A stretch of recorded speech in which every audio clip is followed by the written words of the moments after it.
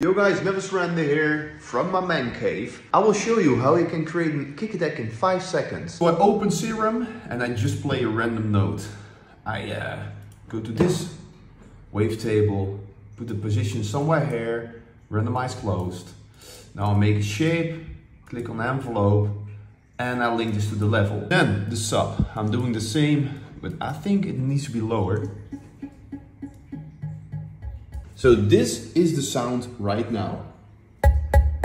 I open the Beat Crusher and then I just go through the presets and you'll get a lot of kick attacks. Here we go.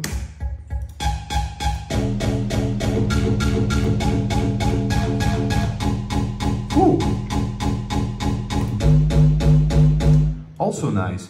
So I already heard 7 kick attacks created in a few seconds. Soon I will do a longer kick attack tutorial from my other studio, so make sure to check out our YouTube channel, follow the Beat Crusher playlist tutorial, and I will upload it soon. Enjoy!